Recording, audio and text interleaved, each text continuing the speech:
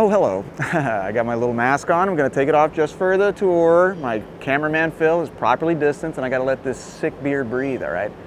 Anyways, we're doing a little tour today, a little walk through Greenwich Village. It's a very historic neighborhood here in New York City. Right now we're in Washington Mews, which is a little known alleyway here. I'll explain its significance here in a second. We're going to walk down 5th into Washington Square and get started. Let's go. The name Greenwich Village actually dates back to the 1700s, while New York was still a British colony, actually. And they got the name Greenwich from a neighborhood in London. Now, today, it's a very fancy neighborhood, lots of famous people here. People like Sarah Jessica Parker, Justin Timberlake, Mark Zuckerberg just bought a place in the West Village for $25 million. And we're walking down 5th because this is where 5th ends, actually. It's at Washington Square Park right here ahead of me. This is the Washington Arch, named after George Washington, the first president of the United States. Oh, that's great. And there in the front, you could see Washington the soldier and Washington the statesman. Washington during war, Washington during peacetime. This arch was modeled after the Arc de Triomphe of Paris, France, which is this big old arch over there. It's okay. It's not as cool as this one, I guess. And you can see behind me, this is all the Row. This is the Row. It's a bunch of Greek Revival townhouses that were built here in the early 1800s, around the late 1820s, 1830s. And the reason they were built was because a guy named Robert Randall owned all this land where this park is today. And he left it in his will to a trust that included the mayor of the city of New York. So that guy pushed the city to turn this into a park in 1826, which made the land go up in value. Oh! And he built these houses as like a little single unit development. These houses home to people like John Dos Passos, Gertrude Stein, and Edward Hopper, the guy who painted Nighthawks. All that means nothing to you probably, so I'll just say that that's also where Will Smith lived in I Am Legend. Maybe that's something you'll know. We're gonna keep walking here and you can see the fountain, which is lined up perfectly underneath the Washington Arch here. And they moved it, actually, a few years ago. They paid like $3 million to move this like 20 feet to the east. So it would line up perfectly under the arch to make a perfect photo for tourists. Oh, a nice way to use our tax dollars, right? But all around here, you see all the buildings that line Washington Square. A lot of them are owned by New York University. It's the largest private university in the country. And it's also very expensive. It's like 72 grand to go there. It was founded in 1831 by Albert Gallatin, who was a former Treasury Secretary of the United States. But it's been home to alumni and professors like Jonas Salk, Oliver Stone, Alec Baldwin, Lady Gaga went there. And this park here is very famous as a gathering place for the students and also performers, very famous for its performers.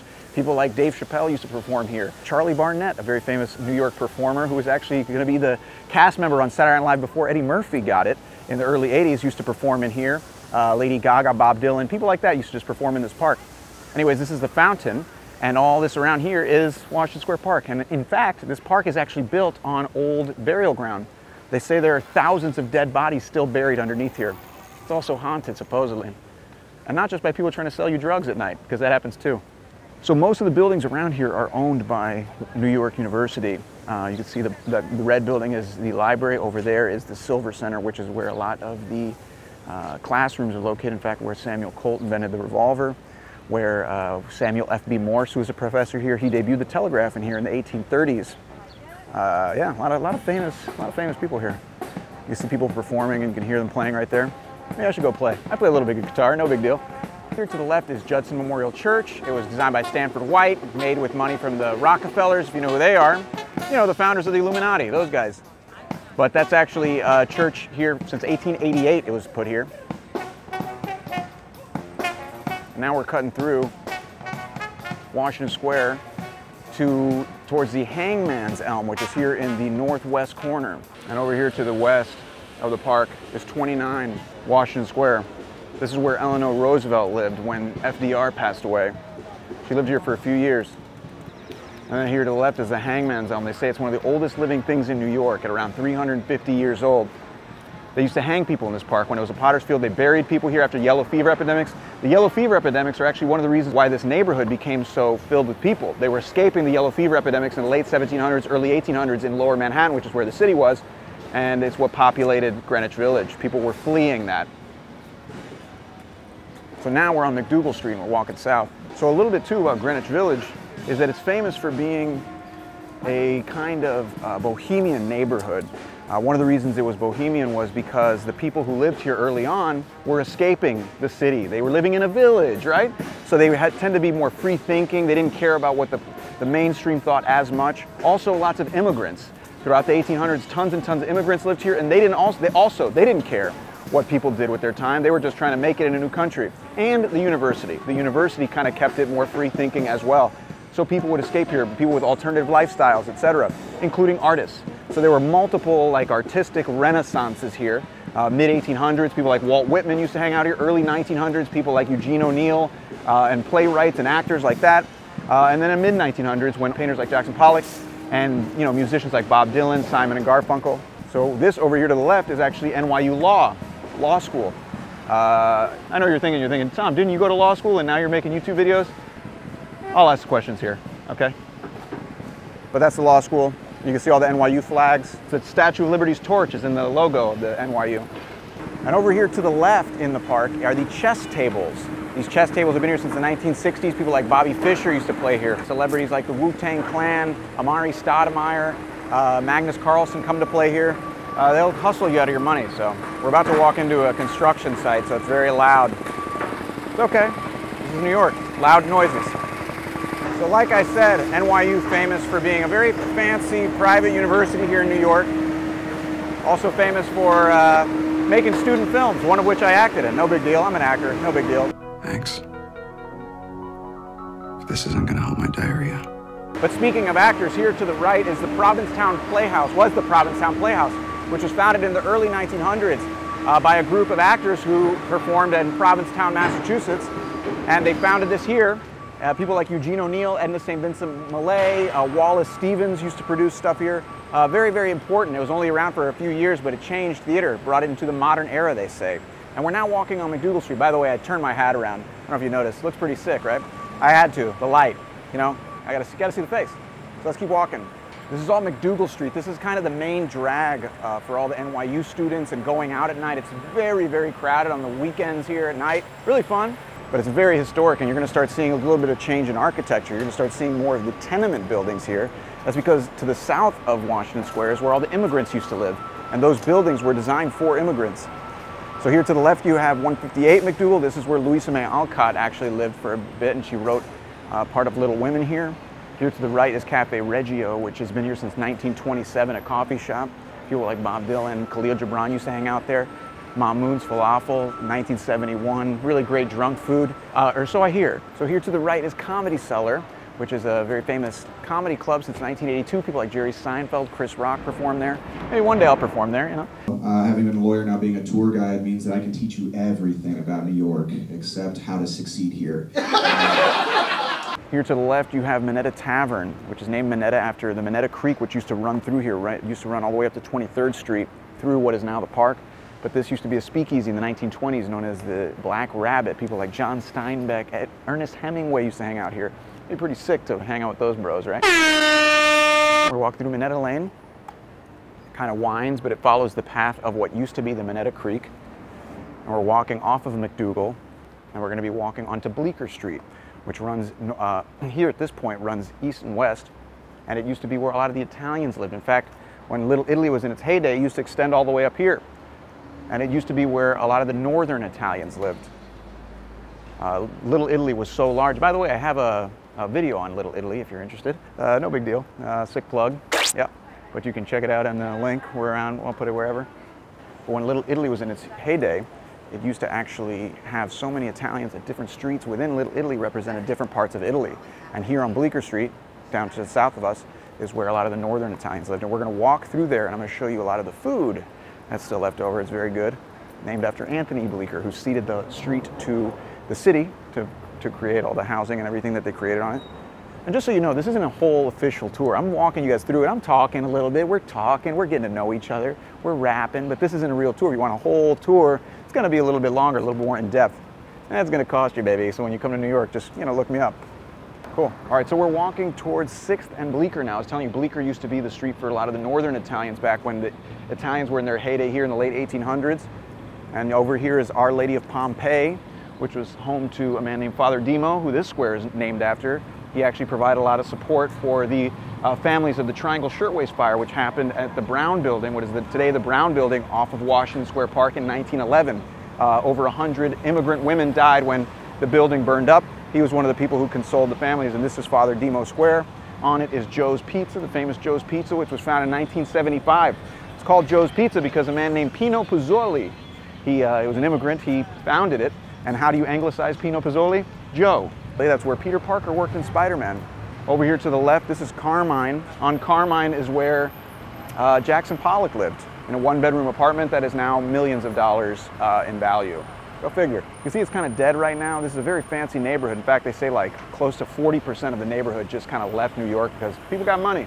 So they're like, I'm not going to be in New York City during COVID, so they leave. I guess, I don't know, I guess can you blame them? I don't know. But I'm stuck here, baby. So I'm doing these tours for you. So this is Bleecker. You're going to see some really great food. I'm going to point it out as we go. Over here to the right, we're going to be passing by a place called Rocco's. That's a bakery. It was actually opened in 1974 by a man named Rocco Generoso. He used to work at the Zima Bakery, which was there before, from the 1950s. The best cannoli in the city. Best cannoli. The reason it's so good is because they make it fresh. They actually, you buy the shell and then they fill it right for you. Really, really good place. I recommend. I bring everyone I know, all my friends, when they come visit, I take them here. And go figure, you're a tour guide in New York. Oh, when all your friends visit New York, they just randomly call you up and they're like, hey man, want to walk around? It's very convenient. Here to the left, you have Murray's Cheeses, a man named Murray Greenberg, who actually fought in the Spanish Civil War. He opened this when he came here. Really good cheeses. They're all over the city now as well. Hey, what's up, man? And here to the left, you have Faico's Italian Specialties. It used to be called Faico's Pork Store, but they changed the name because it was a little alienating for people who don't like pork. You'll see lots of vacancies here too, unfortunately, though, because as the neighborhood gets more and more expensive, this is even before the COVID, as the neighborhood gets more expensive, the landlords basically gamble. I talked about this in the Soho video that I just recently did. Sick plug, click here to see it. But as the neighborhood gets more expensive, the landlords just jack up the rents even further than the market asks for, basically gambling that it's going to continue to rise, and someone locks in a commercial lease at 20 years for that much amount as opposed to less. Here to the left, you have John's of Bleecker Street, a pizzeria from 1929. The actual baker there, the pizza chef, studied under Gennaro Lombardi, who opened Lombardi's in Nolita. So that was opened in the late 1800s. So we're walking on Jones Street, which is pretty famous, and I'll tell you why in a second. That guy was just riding his bike, almost hit me because he was on his phone, and he was riding on the sidewalk. Unbelievable. You know what? Bikers are the most dangerous people in New York. Forget the people you see in the movies, the cab drivers, and I'm walking here and all that stuff. The people who are going to knock you over and kill you are the bikers, believe it or not. It's a controversial statement. I don't shy away from controversy. So we're going to be walking on West 4th here in a second, and it's famous because at 161 West 4th, which is going to be right up here, is where Bob Dylan got his first apartment. I don't know if you can tell, I'm a Bob Dylan fan. He's great. I also made a video about Bob Dylan, so you should check that out. Sick plug. Man, I'm just knocking these out left and right. But up here on Jones Street is where he took the picture for his album Freewheelin' Bob Dylan, the famous album where he's on the cover with Susie Rotolo, his girlfriend. It's the album from 1963 that made him famous, so the one that includes Masters of War, A Hard Rain's Gonna Fall, and, of course, Blowing in the Wind. The answer, my friends, is blowing in the wind. The answer is blowing in the wind. It's pretty good singing for just off the cuff, come on. So this is it right here. You can see this facing down this way was where they took the picture. I should recreate this. All I need is it to be snowing and a girlfriend. Both equally difficult to get right now. You can see the buildings here are very old. These buildings are all from the early 1800s. Federal style. You can see the little dormers up there. You can see the Flemish bondwork, the brickwork. That's all typical of federal style buildings that are from the early 1800s here in New York. Very heavily influenced by Britain and the British influence here. Up here on the right is what used to be, this is Petit Optique. It used to be a place called Cafe Society. In the late 1930s, it was opened as the first integrated nightclub here. Really big deal, a man named Barney Josephson. But it introduced this neighborhood and people here in downtown to people like Ella Fitzgerald. Billie Holiday actually made her debut here, and she actually debuted her famous song Strange Fruit, which you're probably thinking is about avocados. Well, it's actually about lynching. So, We're walking towards 7th Ave, which is actually kind of the western edge of Greenwich Village today. To the other side of it is now pretty much West Village, which I'll talk about in a different video, so stay tuned. I'm not very good at winking. And up here on the right, we're going to be walking into a second, is where the Stonewall Inn is located. Now on June 28, 1969, the Stonewall riots occurred. Really big deal because this marks the beginning of the gay pride movement.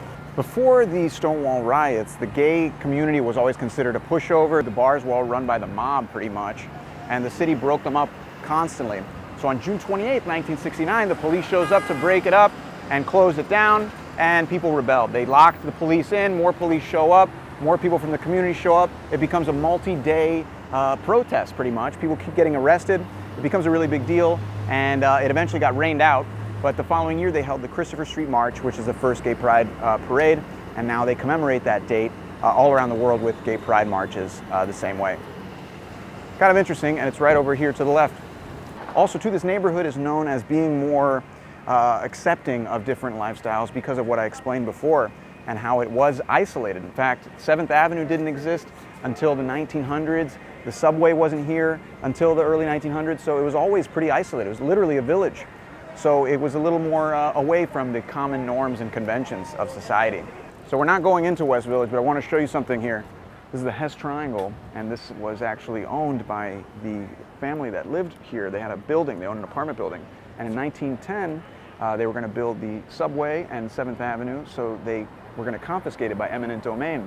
They resisted, they didn't want to give up their land.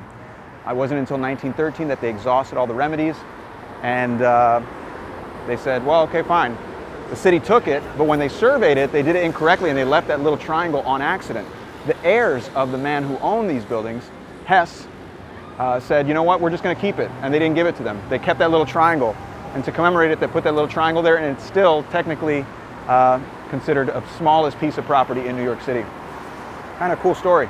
There you can see One World Trade in the distance, 1,776 feet tall. The year of American independence. Over here to the right, you have Marie's Crisis, a very famous piano bar. People are always popping into there to sing, people like Jimmy Fallon. It's actually where Thomas Paine died. If you know who Thomas Paine is, he wrote Common Sense, which was a pamphlet that really helped precipitate the American Revolution. This is all West Village, so we're not going in there. So calm yourselves. Okay, that's gonna be a different video. You gotta subscribe. Hey, that's one thing you can do. Let's talk about that. If you're watching this, you should subscribe. I mean, at the very least, you know? I'm like walking you around New York. I'm giving you some good stuff here. People pay really good money for this. Man, those sirens are so annoying. And someone's in there right now, like fighting for their lives, and here I am complaining about the sound. So here we are at Bleecker Street Pizza to the left. I also have a video about this. You should check it out. Ah, sick plug. Really, really good pizza. The Nonna Maria slice is the best slice, in my opinion, in the city. This is the end of Bleecker Street. We kind of just looped around. But on the other side is West Village. If you continue down Bleecker, you get into West Village. So we're gonna end here in a second. But if you liked it, you know, please subscribe. That's the least you can do. Come on, you watch this whole thing, you learned a lot of stuff. What a concept, you learn stuff from YouTube. Good Lord. Also follow me on Instagram. Trying to get enough followers to where I can get those comp trips to Tulum. I've told you that. I want to go out with my bros and get some sick video. And, you know, if you're ever in New York, hit me up. You can get in touch with me through Instagram or my website. And we're gonna go into Bleecker Street Pizza. Eat. Yeah, sick. See you later.